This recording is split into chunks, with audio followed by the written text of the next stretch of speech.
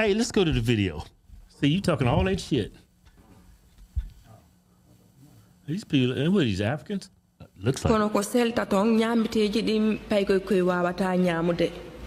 at the shelter, the food, my kids cannot eat the food at the shelter.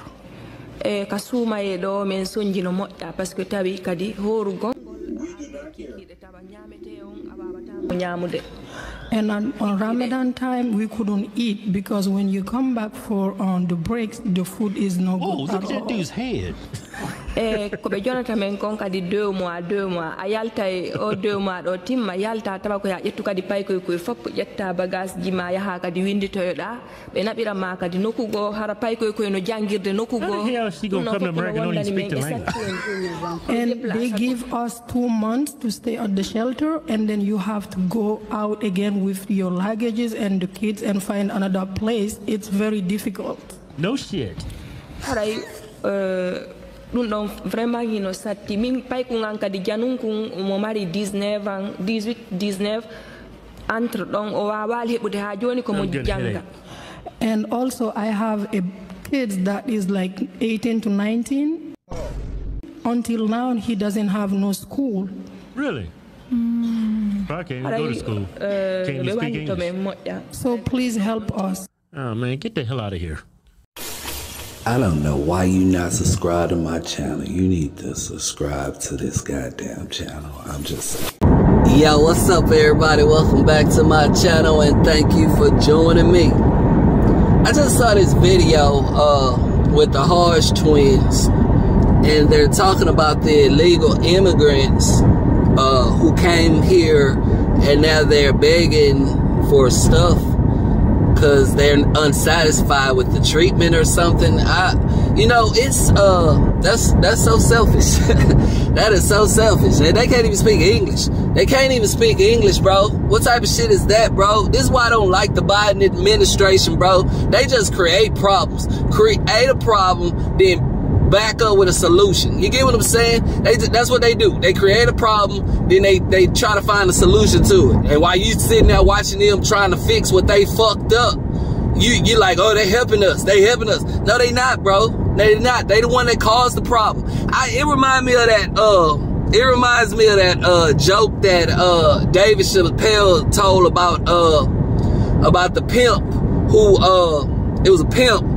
He wanted to keep his bottom bitch, so he beat the hoe up with a coat hanger real bad, and then he cleaned her up. You get me? And it gave her some pills and shit, and it was like you wanna you hurt her so bad and you fix her up with the pills and shit that she's grateful for that, and she forgets the fact that you the one that beat her in the first place. And this is what I think of when I think of these migrants and how America is being treated by this pimp administration, this fake pimp ass administration. You get what I'm saying? It's so fucked up, bro. It's like you should not be begging for anything because you shouldn't even be here. You are fucking illegal. You're fucking illegal. You get what I'm saying? And it's so sad because this is what they do. They put the women in the front. The women, you know, everybody love women. You get me? Women and children gets loved unconditionally in this country. You get me? In this country, the West. You get me? They get loved unconditionally. You get me? And because of this unconditional love that we give them, they are the first ones that we throw out in front. They the first ones that we throw out in front when it's time to talk about some bullshit. You get me? Because you can't say nothing to women because they're women. You get what I'm saying? You're not supposed to talk to women like that.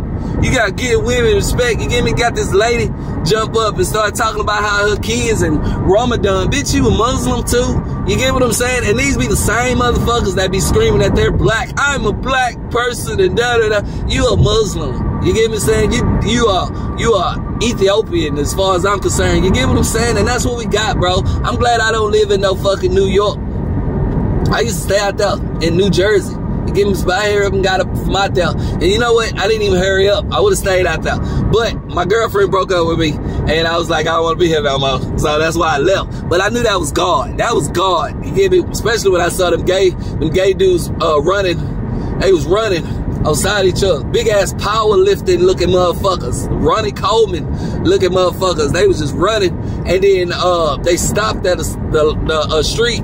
You get me? And they were still running in place. And I thought they was like homeboys training together, but then they leaned over and kissed each other. I was like, oh my God.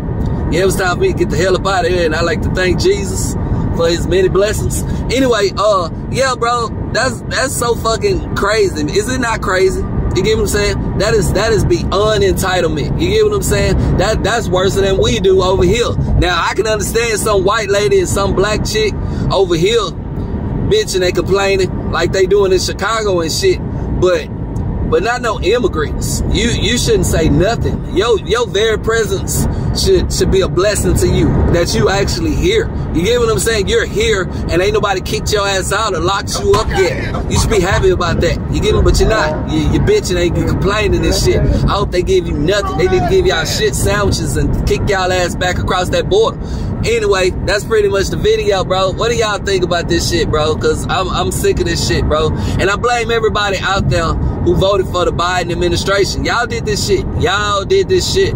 Y'all did this shit. You get what I'm saying? Y'all did this shit. And I don't want to hear nothing from y'all. You get what I'm saying? I don't want to hear shit from y'all. Y'all did this shit. So sit back and lay in the bed that your bitch ass made for yourself. You get what I'm saying? Anyway, bye.